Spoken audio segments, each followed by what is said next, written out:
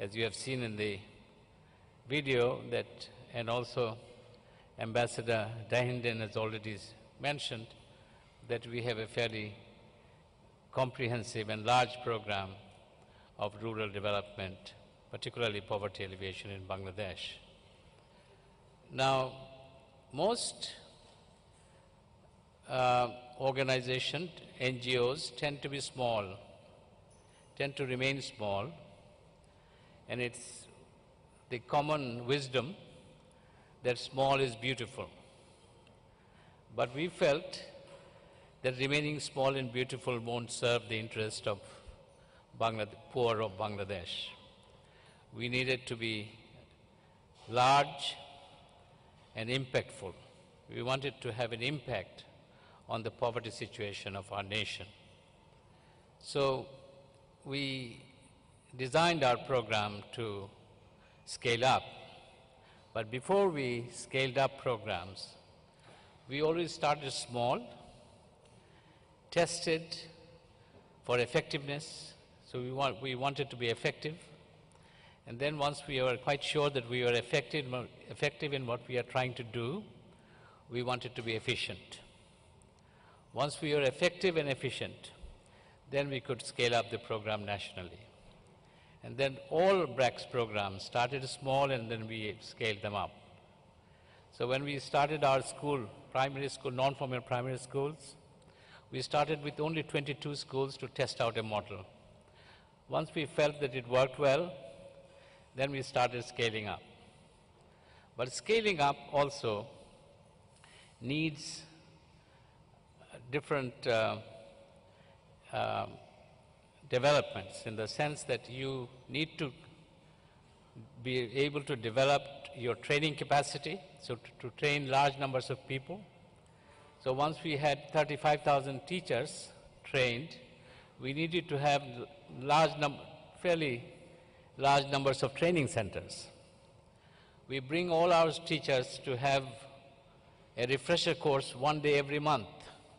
So we need to have capacity to be able to achieve that by creating infrastructure for doing that. You need to develop management. You need to develop monitoring systems, research, a continuous research and innovation that needs to be there.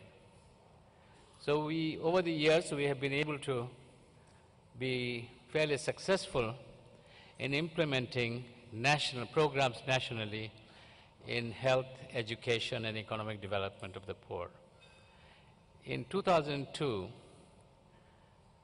BRAC first responded to the needs of the Afghans when 3 million refugees started trekking back from Pakistan and Iran. And it reminded me of the time that we had seen 10 million refugees coming from India into Bangladesh. And so we decided to respond to the needs of Afghan people.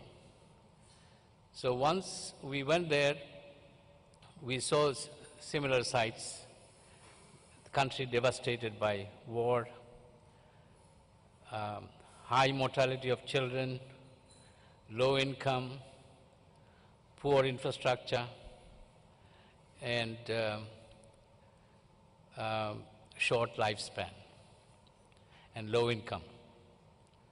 So we thought that BRAC could very effectively implement some of the things that we have learned in Bangladesh we could replicate in Afghanistan.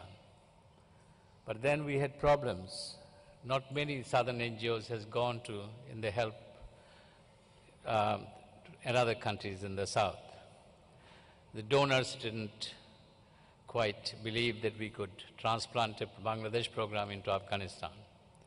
So we sought permission from the government of Bangladesh to take $200,000 out of Bangladesh into Afghanistan. And the process of getting permission to transfer $200,000 from Bangladesh in hard currency to another country was almost about as easy as getting a mortgage loan from a bank today.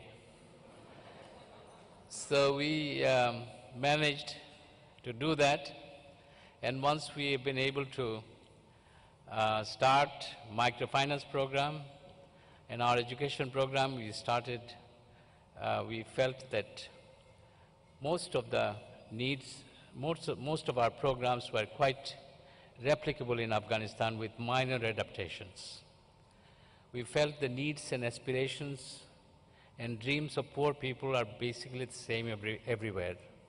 We found the similar kind of response from our programs in Afghanistan. And that gave us a self-confidence that maybe BRAC's program could also be replicated in other countries. And then opportunities came after the Indian tsunami to go to Sri Lanka, and we followed it up with going to Africa, in Tanzania, Uganda, and later Southern Sudan.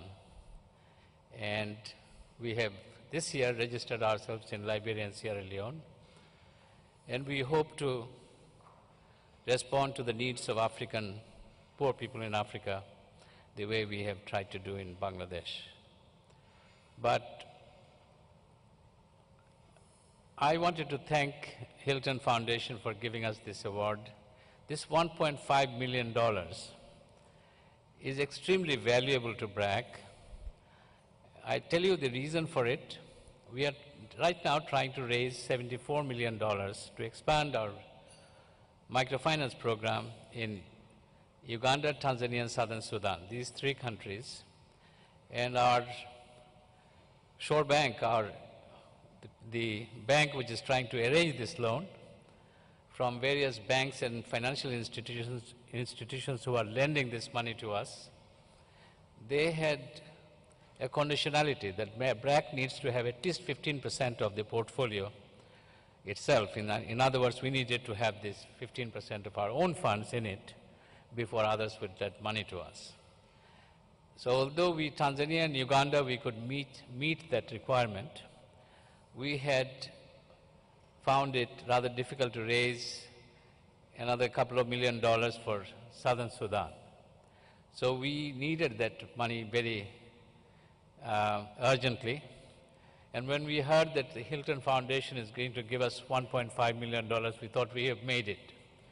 We can now have access to this $74 million loan fund.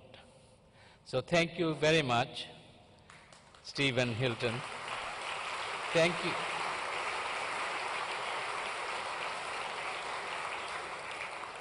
Thank you very much for this wonderful prize, and I think you have leveraged for us and for the poor people of Africa a fairly substantial sum of money to be able to, for us to be able to provide financial assistance to large numbers of poor people. And I thank all of you very much for this honor. BRAC is grateful to the Hilton Foundation, and we in BRAC would cherish this honor bestowed on us tonight. Thank you.